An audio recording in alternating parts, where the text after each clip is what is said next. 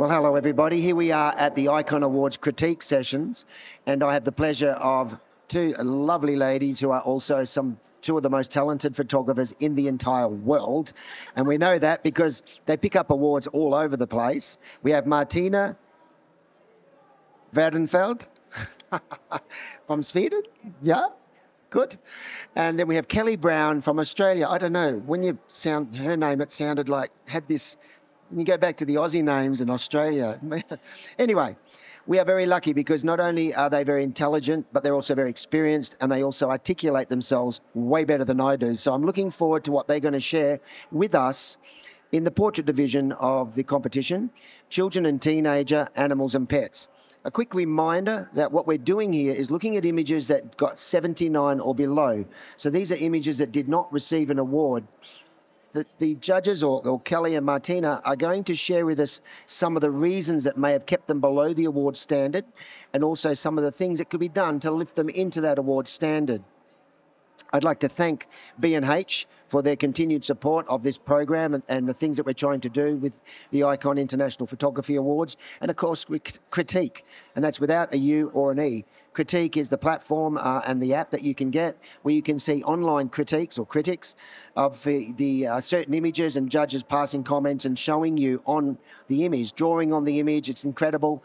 You'll see a little video of the photographer with the image talking about what can be done, and there's hundreds of those online.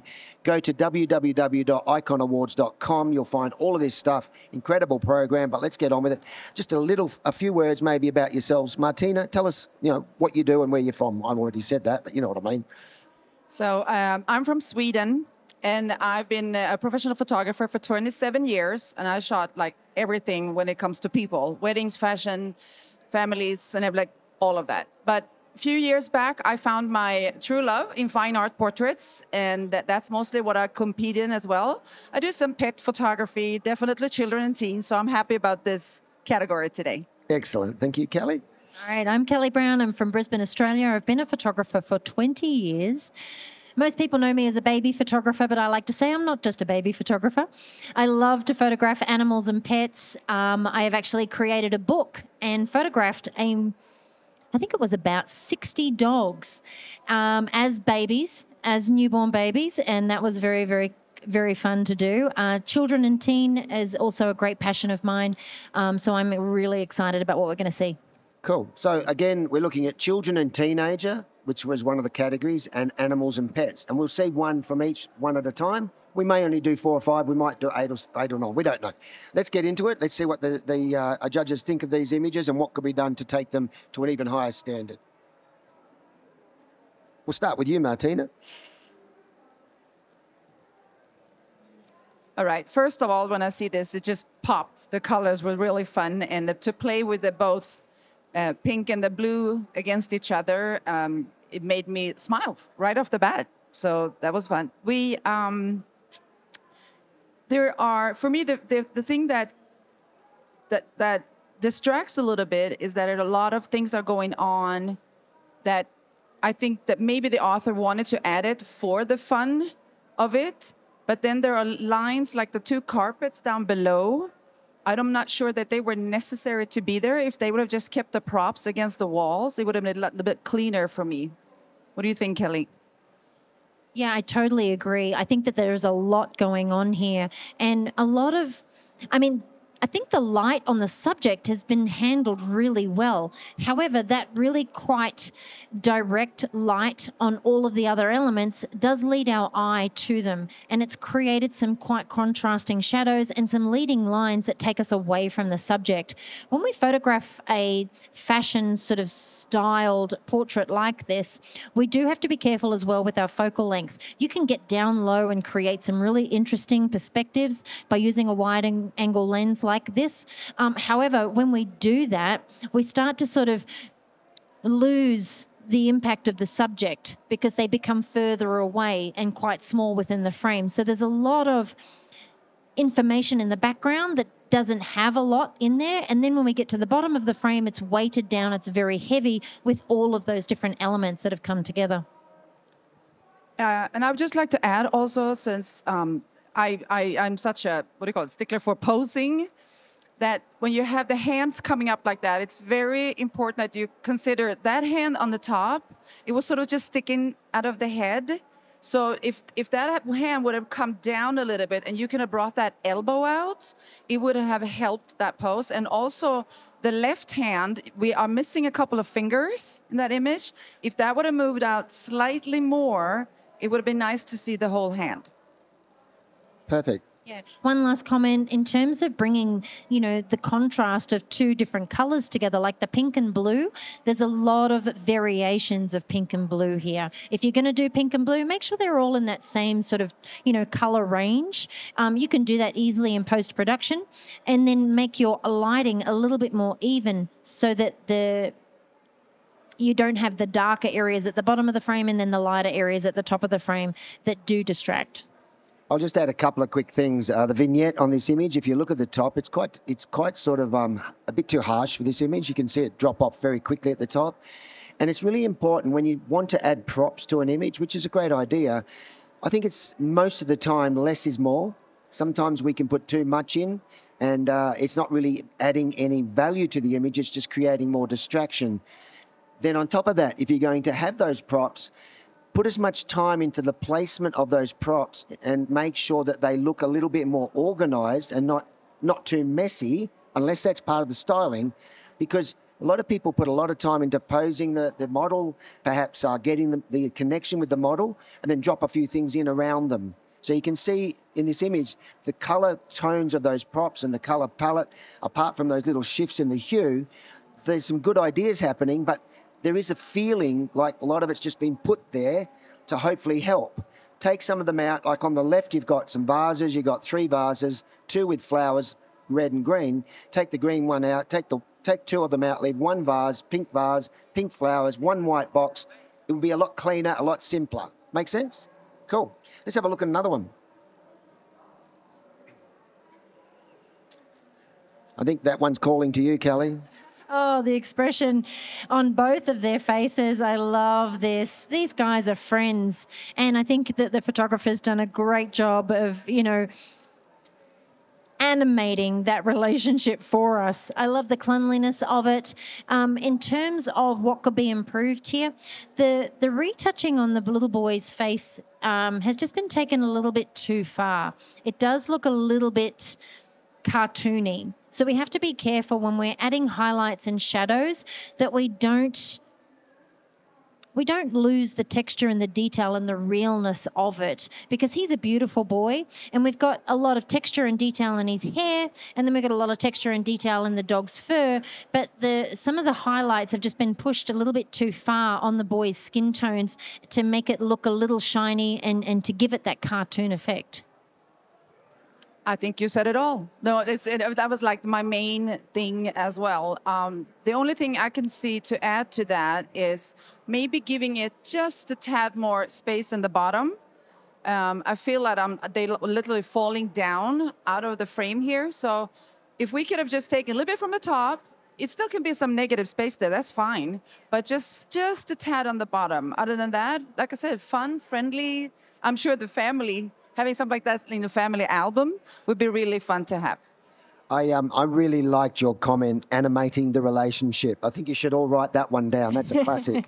That's very important. Yeah. Moving further back with your focal length, coming down a little bit lower and then tilting your perspective up higher will help with what Martina was saying in terms of, giving them a little bit more room. It will definitely change that perspective. I just also want to add in here, in terms of the lighting, there's some great light coming across the front there. It's very soft, but the light in the background just seems to be a little bit brighter than the foreground. So making that a little bit more consistent as well will help keep our eye on the subject as opposed to being distracted by the starkness of that white background. I wonder if the eyes of the little boy, they seem to be in that midpoint between looking back at the dog or maybe looking at us. And I think if I was judging this image, I would find it to be a stronger image if the little boy had the same expression but was looking straight down the camera or looking at the dog. At the moment, he's kind of in between, and it kind of breaks what would have been even more impact. So good. Yeah, go for it. I just saw two that could have easily been done if the boy would have been pushed back a little bit, because right now he is slightly forward and the dog feels a little bit smaller. So the perspective of that, if he would have been closer to the dog, backed up a little bit, then that eyes would be easier placed towards the dog. And maybe even just turn slightly more towards the dog, because he's facing us, but he's looking nowhere. The dog's sort of angled in, so we don't need to see where the dog's looking because of the angle, the gesture of the body is leaning towards the little boy. That's it. It's like mirroring the positioning of them. So the dog's on an angle, put the boy on an angle so that their bodies come together to create that connection. And that again is a part of that process of animating the relationship. I love that. All right, let's go to another one.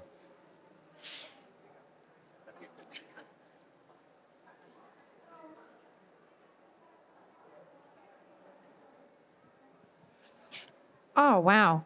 This has got a lot of impact, and I'm instantly sort of drawn to the connection with the eyes here. Unfortunately, though, my eye then quickly gets distracted by the light on the body, the placement of the hands, and the hair coming across the face there. So we've talked before about, obviously posing and positioning and things like that. But when we want to add movement to a photograph, using any type of hairdryer or blower, you're not going to get the shot straight away. It's a process. You've got to position the constant flow of air. You've got to change the intensity of it to be able to get the hair just right, to create that beautiful soft movement. While she's got quite an intense look on her face, this could be quite softened down in terms of the movement of the hair and avoiding it coming across the face there and covering parts of her face. Just that piece at the top there where it's a little bit dark, sort of swooping across the brow, it creates a heaviness above the eyes there that takes you away from that beautiful connection in the eye. Martina, I'm going to let you talk a little bit more about the posing. Thank you.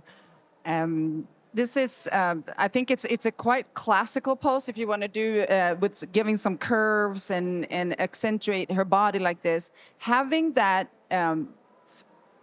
upper arm coming so close to the camera with the light that you were talking about being so bright on that, it just makes it like the biggest part of the picture. And it really is where my eyes are going when I see this. And also, I think she's actually squeezing that in. And when we squeeze that in, you know what happens. It widens. No, but it squeezes in and you get that little bit wideness in the arm. So if she could have had a little bit of softer hand in the upper arm right there, and then just let that the upper hand needs to be softer, and then the upper arm just come out, just releasing a little bit from the body. It would have been as pressed, and it would have been a bit more relaxed pose. And then the lower hand. When we have that hand coming straight to the camera, it gets bigger, it's flat, so easily it could have been improved if that had been tilted or twisted a little bit. Yeah. Soften it. Just so they could see it. Yeah, so soften that a little bit instead of having that flat. So when she's leaning over, let me see this, she could have just turned ever so slightly with her hand, and it would have been feminine, a little bit more attractive, and not with her hands, the fingers coming down a little bit. You almost get that little claw feeling of it. So just making that hand a little bit more delicate would have kept us going from the hand. Instead of stopping by the arm, it would have led us up into that beautiful face. Can you just also mention, even when like as we see it here, the wrist break doesn't matter, but as you go sideways. Yeah, the wrist break is definitely. Did I do that naturally? You did, but I was waiting for you to mention it, and I thought, well, let's point that out. It comes naturally, yeah. When you do that wrist, if you just ever so slightly tilt it, it becomes a more interesting angle and a bit more soft. Yeah. And everything that Martina's just said about that in terms of the arm looking larger because of the light source, that bottom arm, because it's slightly coming towards the camera, you can see that it appears smaller. And that's because the distance from the wrist to the elbow has been shortened because it's coming towards the camera. It's called foreshortening. And that's why that arm looks a lot smaller than that top arm. So your light, your focal length, and your posing are going to play a big part in how you perfect the overall finish in terms of that pose as well. Just quickly, ladies, when we talk about teenagers and we're talking about a young lady here, you're talking about the arm and getting the big arms. Now, let's just flip that for a minute. If we were talking about a young man and maybe the boys want to have a little bit more, like, how would you use those principles you're talking about to complement a guy that might want, you know, you know what I mean? Like, how do you operate with a body to say some people might like to feel bigger, some people don't? How do you guys handle that? You know what I mean, Kelly? Yeah, absolutely. So we use light and we use positioning to create form and shape.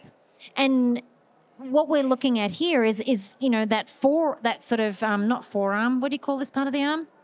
Bicep, upper arm, bicep area and shoulder. So if you were to photograph a young guy who wanted to look like he'd been at the gym every day, you photograph him like this, literally. And you get them to push that muscle up against their body and create that space. Another way to make them look bigger is to turn their shoulders more square onto the camera, because that's going to give them a more dominant presence within the frame. But yeah, use light to create shape and shadow on those areas that you want to enhance. That's it. Let's move on. Or liquefy.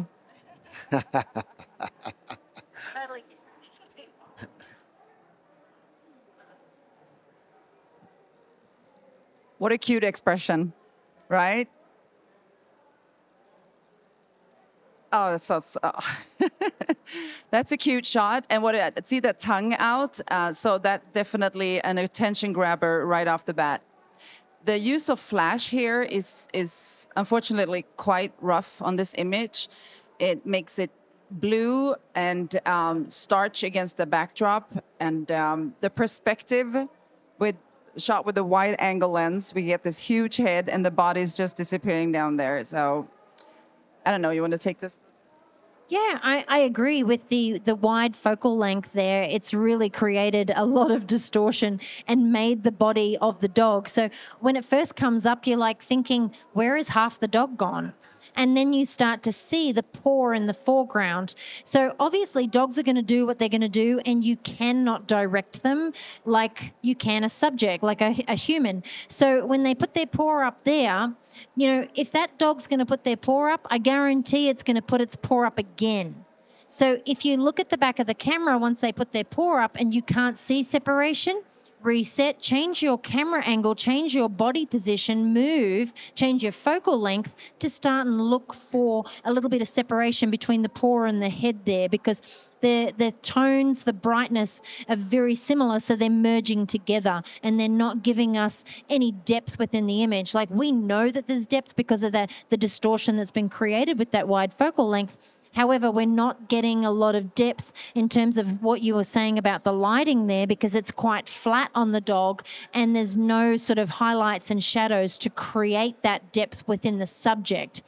I also feel that there's two kind of separate images here. We've got a beautiful sky landscape and then we've got a dog in the foreground. So it is trying to use and I get that the paw is mimicking the rays of the sun coming out from the sky there. However, they're still quite separated because of that flash light that's created such a difference in terms of the background, and they're not gelling and working well together. But yeah, if you can look at the sky, you can see that the sun's coming, forward. So you're backlighting the subject. So what you want to try and do is mimic that, but still light your subject in a way, but mimic it in a much better way to create that sort of married effect between the foreground and the background. I also would like to add, when you do this and the flash hits the rock down there, it's so easy to tone that down in post-process, and that would have kept the focus back to the dog. And also when you have this lighting where it hits the dog, the face first, and then it gets darker on the skin, to brighten that, not skin, I'm sorry, the back fur, the fur of the body. If you could have, if the author could have lightened that up and warmed it up a little bit, because that also gets very cold. So that could have helped to balance the dog, so that at least had more cohesive exposure and colors. Thanks, ladies. That's awesome. Let's move on to another one.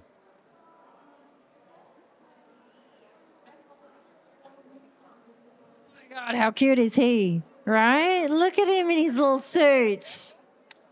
He's the cutest little thing ever. I love this. And his little hand in his pocket. Like, you couldn't have posed this kid any better. The light, the intensity of light on his face is so bright in some areas that we are losing a little bit of that tone and texture in those highlights. And the white shirt is also just a little stark there and drawing your eye away from the face itself. My advice here, if we look at the shadow coming out from the bottom of the feet there on the right-hand side, my advice would be to, pull that light out a little bit further in front of the subject. So we get a little bit less direct light there sort of on them, and just soften it by feathering it gently across him, because this is a small child. We don't want to use hard light and create that hard shadow from, or that hard line, that transition from shadow to highlight. We want to soften it and bring out all of these beautiful soft features in these round cheeks. So cute, so cute. I would say that coming down and lowering your perspective a little bit, not shooting so much from above here, would have given that boy, so because he's in a suit, he's been a big boy. He's like, he's getting older. And if the photographer could have come down a little bit and just had that feeling in the angle where he's actually a little bit bigger, that would have been, just giving the story another feel as well. The hand in the pocket. I mean, it's a cute pose. Maybe you would have wanted him to, if you could have directed this age, to turn a little bit more, so I can see some of that back arm, more of that, or just a little bit more, because not right now it's sort of disappearing in the backdrop. We're in the background, so that would have helped just a tad to get. But I'm shooting these ages, and it's not easy to direct them at all. But that could have just helped with that, because if you see below his shoulder with the hand that's in the pocket, that arm is literally this thin right there. And that other arm looks very normal, so that gives us a distorted feeling. So it could easily been helped with twisting a little bit. I'm totally looking at exactly what's being mentioned here, and a really great way to fix this is to create create more distance with yourself and use a longer focal length. Like right now, the little boy's head and upper body from his chest up appear so much larger in the frame. So using a longer focal length, moving back and then just tilting up a little bit, is going to change the overall finish of this so much. And you're going to see a huge variety, and you're going to capture less background as well. I think also the cropping at the bottom too, just is a tiny bit tight, just a little bit more. All right, let's have a look at another one. Thanks.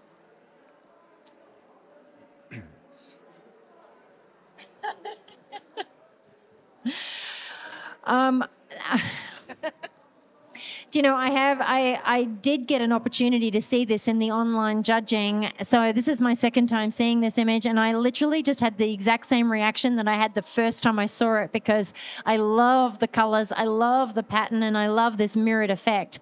What I'm looking for when I see a photo like this is more direction for the face. So there is a face in here. There's beautiful pattern, but you really want that face to stand out. And at the moment, the body of the gecko is being lit really quite well and brightly. However, the light falls off around the head of the gecko.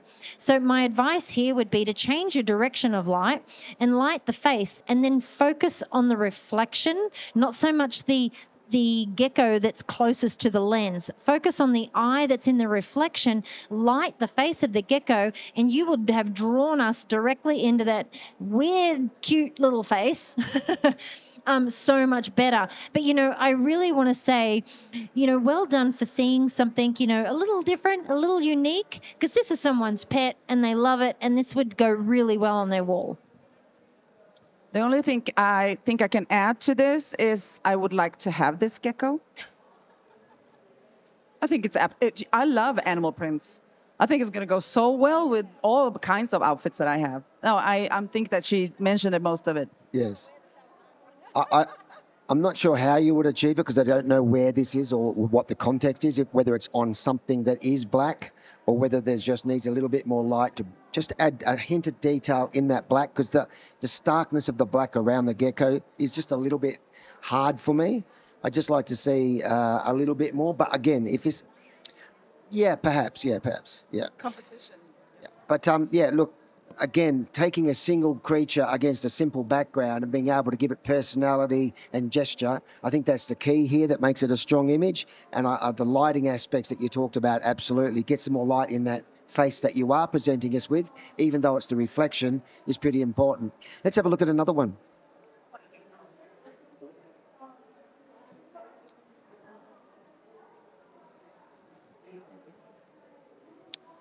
I always like these portraits when they play with the hair.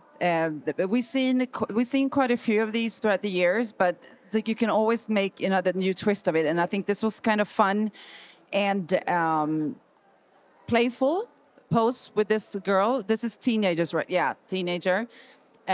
However, I would love to have had a little bit more space. She's literally right up against that. That side on her, in front of her nose, and it wouldn't have hurt the image to have given her just a little bit more space. Also, the lighting here is quite hard on her, and the ear is the first thing that actually my eyes goes to, because that is so bright. Yeah, I agree. And the expression as well on her face. Like, she's looking off camera. We don't know what that expression is referring to. You want to know, why does she look somewhat sort of startled almost? So a softer expression, or even just like a slight turn of the head towards the camera, would keep you in the frame, because you've got the ponytail creating a beautiful leading line, and a beautiful curve that takes you on a bit of a journey into that negative space.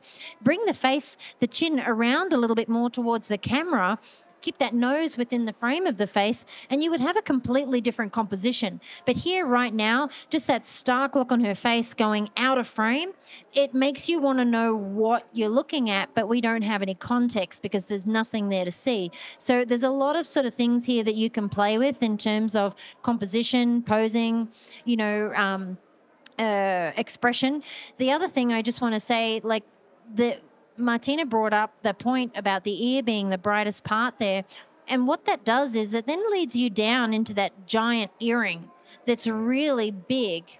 And then it takes you to the necklace, because it's a dark line on skin. But we can't see all of that necklace. So we're led to different points throughout the frame that don't add to the composition, that don't add to any storytelling elements. And then there's a beautiful bodice of the dress that we're cutting through. So when you're styling, think about the different elements that add to it, that take you, if it's about the hair, make it about the hair. Strip it back, take away some of those jewels and make it more about that. But yeah, I think you're onto something. There's got great movement in the simplicity in terms of the black and white conversion work. But yeah, I mean, I don't know what else I'm saying. Well, I was also going to say, when it comes to styling, that you try to find a connection between what you're going to style it with and the mood of the image. If we look at the hair here, it is kind of messy, and it's got a natural feel of that braid coming down, and then you have very luxury earrings that are very big, and then you have the sparkling bustier, and that doesn't really synchronize with that kind of messy everyday hair. I would have liked her in something more teenagers, in something more relaxed outfit, or just clean, or just a draping on her, so where we can just keep our eye back up on the hair. Those small necklaces is a little bit of a pet peeve of mine. So I literally, when I have clients and I go, can you please remove the small necklace, unless it's extremely important for you to wear it. Because when I'm backing up and shooting a portrait, when I look over, you can't see it's a necklace. You just see a line going through the neck. So either remove, they can have rings, they can have earrings, but that little tiny necklace is most often removed. Would this image have been stronger without the earrings? Yeah. Okay, let's see if we can. Can I just address one thing about the light? Sure. Because we talked about the highlight being on the ear. So, and you do want to try and light the ponytail and you want to try and light the face, right? My advice here is, and I'm going to try and explain this the best that I can without drawing it. So when you've got your subject in front of the camera like this and they are side on, if you want to add a little bit of light to the shoulder, a little bit of a glow light, position that light further back. So distance it further back and point it back towards the subject. That'll avoid you lighting that ear in the foreground. And then the face light, bring that further forward so that you're lighting the face that's closest to the camera. So try to work with the positioning of your lights so that you're lighting the areas that you want lit. Like that's the really important thing here, because when you position your light, you have to think, what am I lighting? What do I want to draw the eye to? What is it that I want to, emphasize here within my composition? That's really important part. Absolutely. All right, let's see if we can get one more in, and that's probably going to do us. Let's have a quick look at this one.